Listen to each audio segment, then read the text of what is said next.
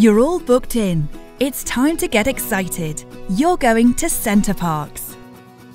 If it's your first time, you're probably wondering what to expect. You'll need to check in online before you arrive.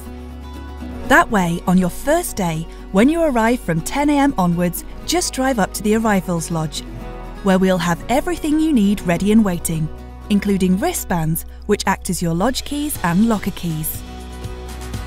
Center Parcs is car-free, making it a relaxing and safe environment for everyone, especially the little ones. So leave your car in the car park and spend some time exploring. From 4 PM though, you can drive to your lodge to unpack. You'll need to leave your car in the car park for the rest of your stay up until your departure day, when you can drive it back to your lodge in the morning.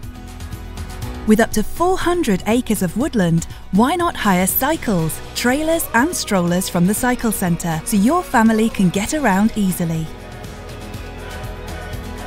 In your lodge you'll find a TV, free Wi-Fi, cooking equipment, bedding and towels, though you'll need to bring your own pool towels. There is a brick-built barbecue stand on your outdoor patio, so you can bring along a disposable barbecue and get sizzling.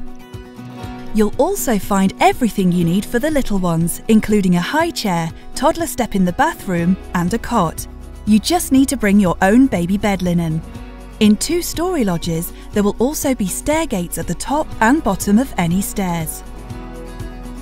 Time for that first cup of tea out on the patio. Don't forget some milk. Center Parcs is cashless, so bring your bank card or phone with you. On your last day, you'll need to vacate your accommodation by 10 AM, though you can stay on the village until midnight. Why not enjoy brunch at the Pancake House, or one last game of 10-pin bowling before you head home?